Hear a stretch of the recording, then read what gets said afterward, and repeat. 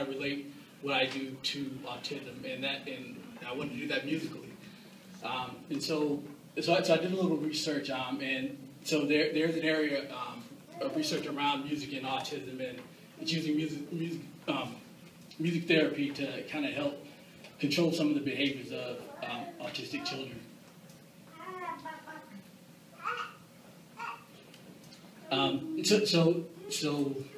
So basically, I guess I'll just jump into the demo.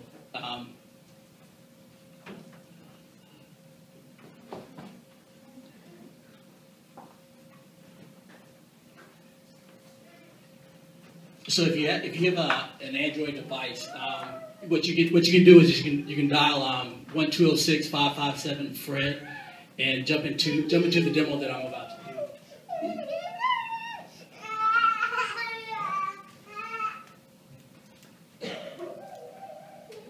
So does anybody want to participate? I can wait until you download it. You can text you can text or you can call the number, and it'll respond.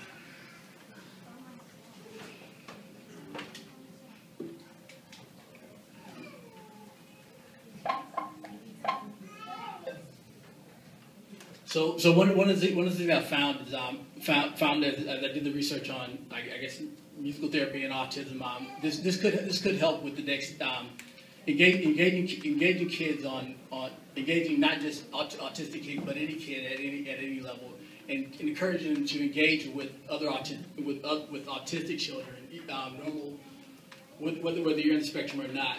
And this is this gives them a platform to communicate if they have something they need to express and they can express it. For me, I always find music to be calming, and it's always something that I would want to. I always enjoy. And so currently what the app does, has anybody downloaded it, or is anybody having any trouble with it? It won't work on my so it only works on Android. Okay. Yeah, but you'll at least get the link to the site. What I could do is make an HTML5 app, and so that makes it ubiquitous and anybody can use it.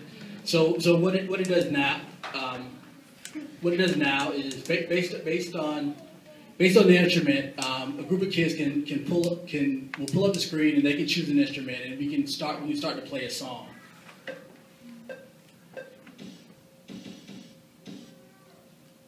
So I have all the instruments and I have control over all of them. So I'm gonna just go through all the sounds that are available.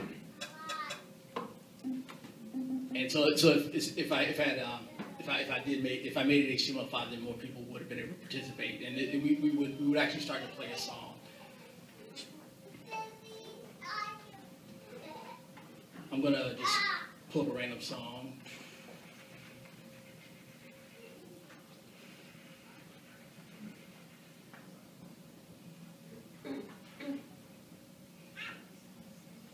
Always go with my hackathon playlist.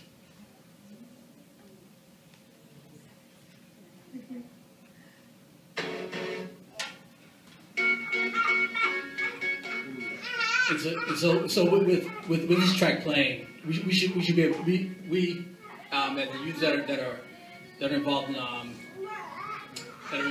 jam session, we can trigger song. You can barely hear it.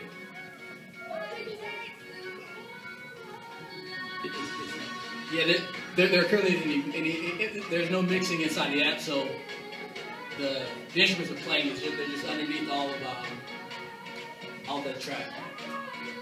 But the idea is that you're supposed to be able to play the music together. Yeah, you play the music together. You can add additional instrumentation to the current song that's playing. Yeah. Oh yeah. Oh, actually, yeah. I have another one. So I have it here. It's on. Okay. Yeah. So chances are you'll need the mic. Can you add voices too?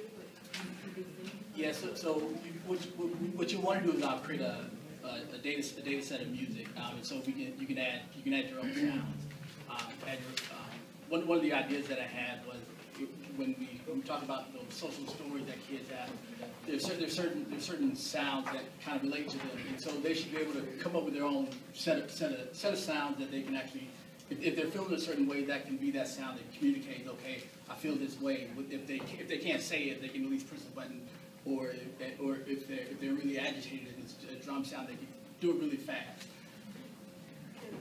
Can the users communicate with each other, like don't try something else, or don't play so loud, or something like that, so they can? Well, yeah. So in the interaction that they have with their device, so the accelerometer also picks up on the track that they have already. They've triggered. So if you're frustrated, you can't say stop playing that. You're gonna make the gesture, and it's gonna respond with that sound. So if the music is playing, if the music playing with a certain tonation, and one of the kids are actually just aggravating, they're just shaking the phone, it's gonna alter the song, and so you're gonna be able to pick up on that.